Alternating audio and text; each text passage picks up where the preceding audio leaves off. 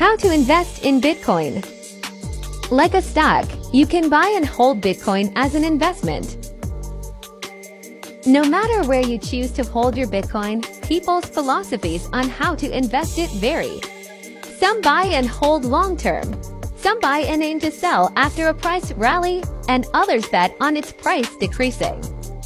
Bitcoin's price over time has experienced big price swings, going as low as $5,165 and as high $28,990 in 2020 alone. I think in some places, people might be using Bitcoin to pay for things, but the truth is that it's an asset that looks like it's going to be increasing in value relatively quickly for some time, Marquez says.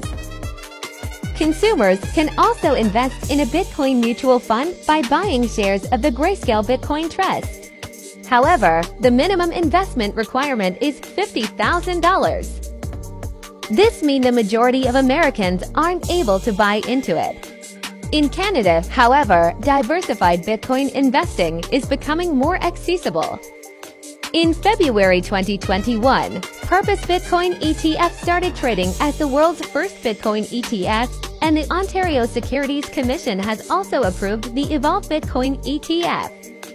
An important note, while crypto-based funds may add diversification to crypto holdings and decrease risk slightly, they still carry substantially more risk and charge much higher fees than broad-based index funds with histories of steady returns. Investors looking to grow wealth steadily may opt for index-based mutual and exchange-traded funds (ETFs).